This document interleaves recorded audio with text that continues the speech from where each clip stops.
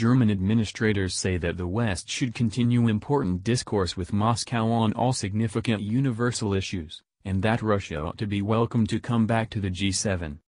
Sarah Wagenknecht, the leader of the parliamentary group of the Left Party, told the DPA news organization, "If the West truly plans to participate in a helpful exchange with Russia, it would be the correct minute to do it now." She likewise said that the G7 gathering ought to by and by turn into the G8.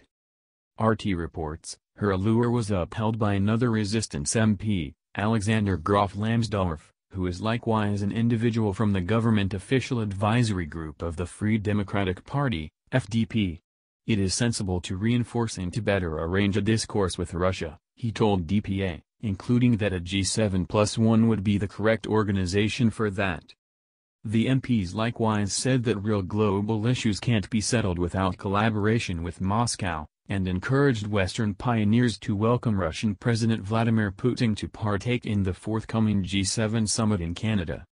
Russia ought to again be at the table amid the June summit at the most recent, Wagenknecht stated, including that peace in Europe and additionally in the Middle East is conceivable just if the West participates with Russia.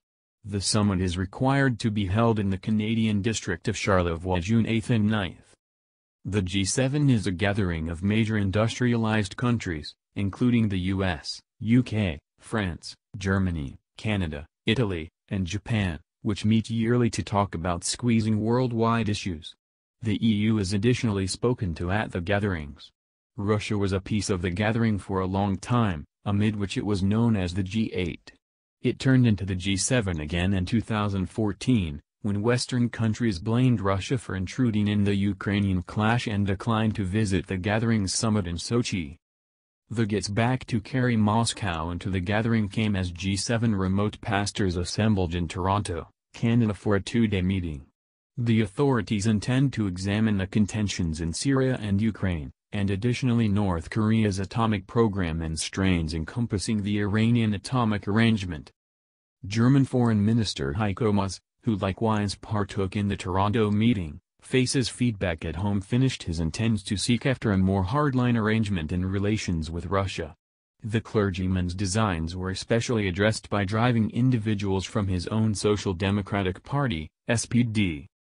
Enthusiasm for exchange with the Kremlin has not been communicated unmistakably enough by the new government, Manuel Schwesig, the leader of the German territory of Mecklenburg-Western Pomerania, said. Stefan Weil, the leader of Lower Saxony, reverberated the announcement amid a gathering of the SPD Federal Executive Committee on Sunday. The Social Democrats have dependably trusted that Germany should look for shared comprehension with Russia, and frequently send applicable signs to Moscow, as indicated by Weil. The arrangement sought after by Maas just incites across-the-board disturbance inside the gathering. The SPD government officials additionally cautioned that the political course picked by the new outside pastor puts the gathering's remote approach conventions in danger. Weil especially condemned a meeting that Maas provided for Spiegel on April 16. In the meeting, the outside priest blamed Moscow for turning into a to a great degree troublesome accomplice, including that it has progressively characterized itself in refinement to, and incompletely contrary to, the West. German President Frank-Walter Steinmeier as of late cautioned against the slander of Russia and its kin. Despite President Vladimir Putin, we can't pronounce Russia in general, the nation and its kin, to be a foe, he said. There is excessively in question,